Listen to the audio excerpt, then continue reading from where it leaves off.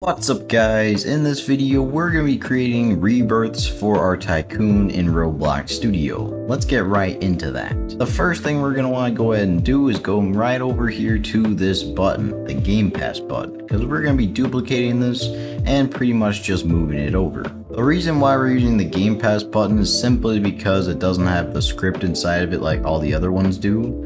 So I'm just going to duplicate this with Control and D, and then we can move it over somewhere to about the middle of our base or so. We want the player to be able to see it, but not have it next to anything, simply because it's going to be the rebirthing button. Now let's go ahead and rename this over to Rebirth button, just like that. We can get rid of the Game Pass ID value inside of this button right here. So now what we need to go ahead and do is insert a int value, just like that.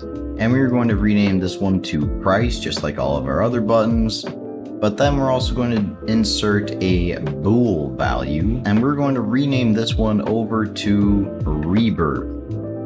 And you can go ahead and just check this over to true. Next, feel free to change the color of your part over here. I'm going to make mine a nice cyan color, and I'm going to change up the Billboard GUI Game Pass right here. I'm going to change the text color over to a nice cyan. After that, I'm simply just going to change up the text from it. So instead of saying Game Pass 50 Robux, we are going to say Rebirth. And then whatever price you want the rebirth to be, I'm personally just going to set it to like $5 for this. And then we just set the price over to that same $5. But here's where we need to actually create the object for our rebirth. So now we're going to go ahead and create the object for our rebirth button here.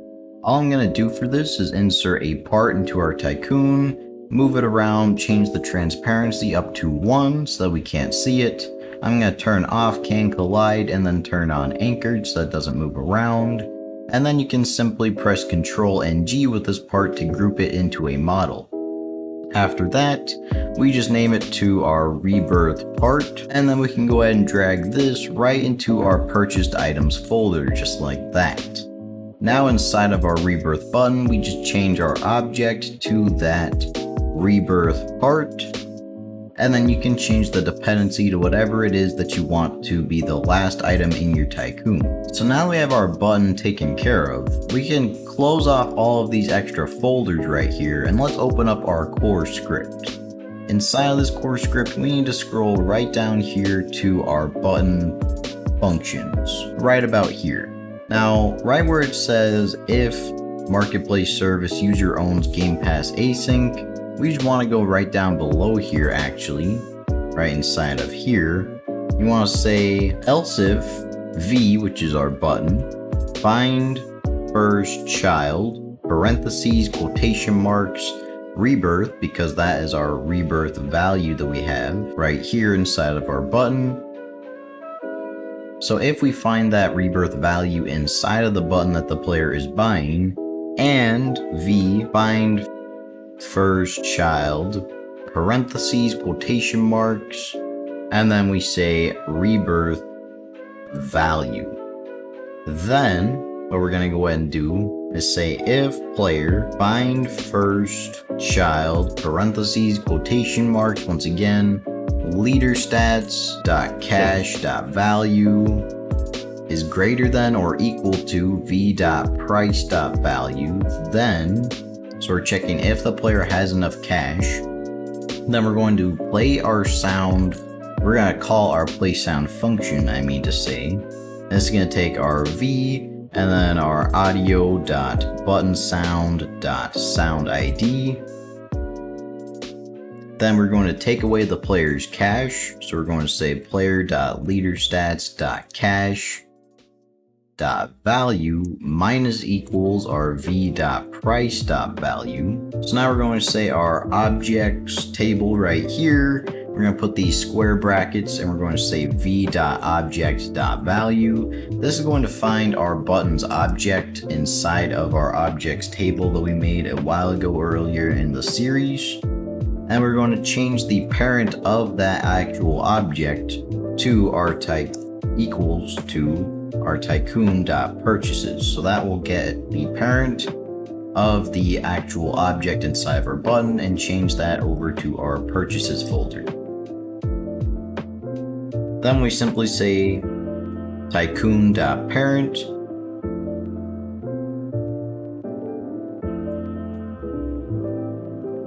And we simply say v:destroy. So what this is doing is that if the button has the rebirth value inside of it when the player steps on it, we're going to check if they have enough cash to actually pay for it. If they do, then we're going to go through all of our normal routine for the button itself, but we're going to be adding something a little later that will help it. And what I mean by that is that we need to go into our Tycoons folder right up here, and we can duplicate this bindable event, and let's just name it to Rebirth Tycoon. Now let's go back to our core script right here, and right above where it says v:destroy, we want to say Tycoon.parent. We're going to say bind first child, parentheses, quotation marks, and this is going to be our Rebirth Tycoon bindable event, and we're going to tell it to fire, and this is just going to take the player. We X off the core script right here. Let's go ahead and add a brand new script inside of our Tycoons folder. Just add in a normal script like this, and then let's rename this over to Rebirth. So we're going to say script.parent.rebirth.tycoon.event, and then we're going to connect parentheses a function, more parentheses at the end here, and this is going to take that player parameter that we were passing through earlier, and then we press enter, drop a line.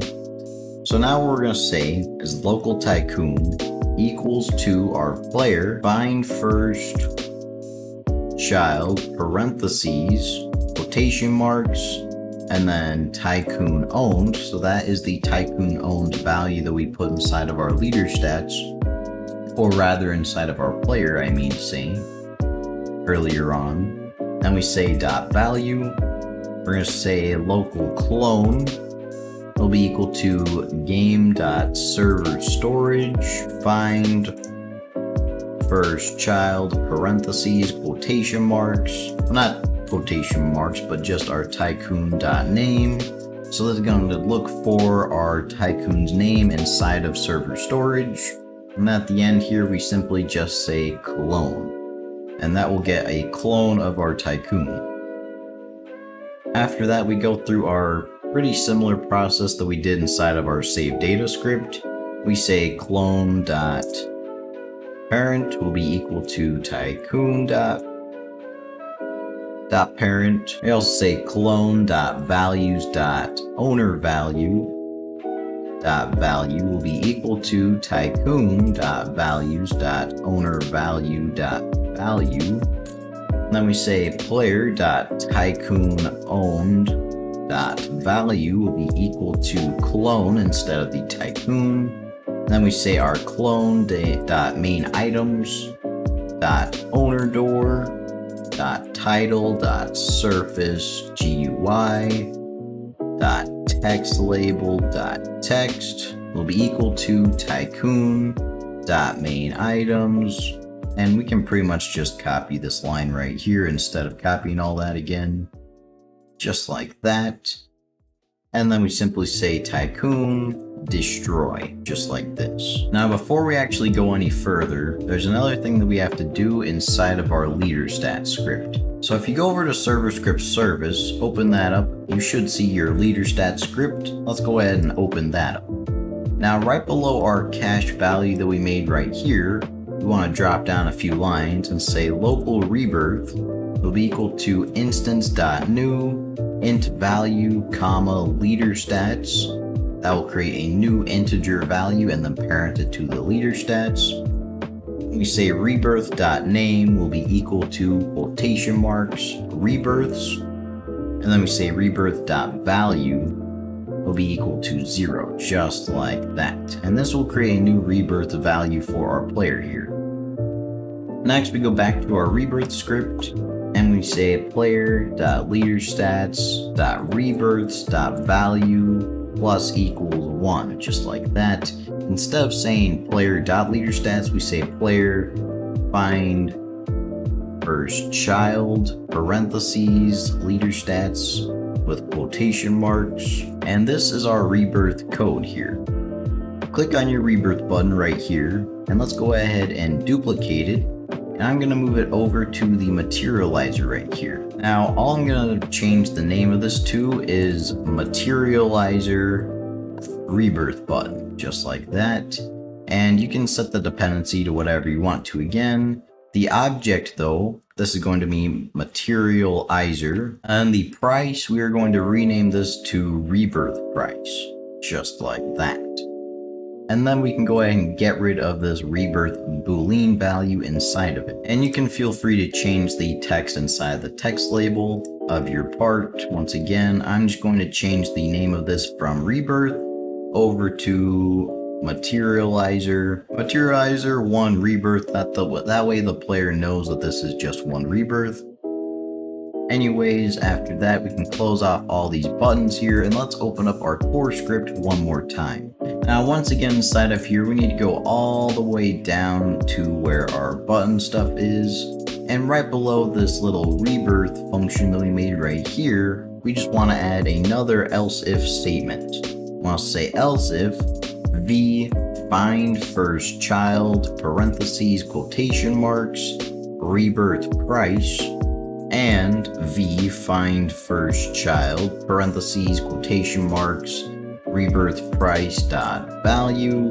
Then we're going to check if player colon find first child, parentheses, quotation marks, leader stats dot rebirths dot value is greater than or equal to our v dot rebirth price dot value. Then we can go ahead and copy these things right up here, just like that, and paste them down inside of here.